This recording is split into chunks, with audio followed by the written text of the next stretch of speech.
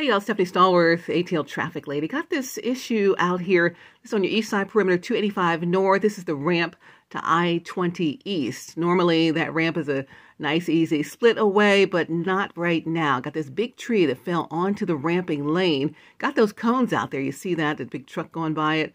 Some folks would need to take that ramp or taking the top side of the cones and cutting across the gore area. Just really use some caution as you approach this.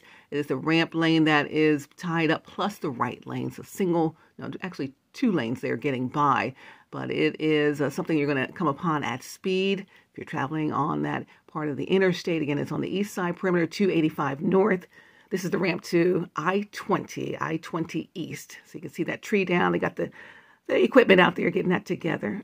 Oh, my voice is so lovely this morning. The tree is getting together, and I'll tell you more about it on the radio. But here's a look at it. If you heard me talking about it, this is what it's looking like. So it's a big deal over there for you right now. It's Stephanie Stallworth, ATL traffic lady. Hey, it's early. And you guys have a super day.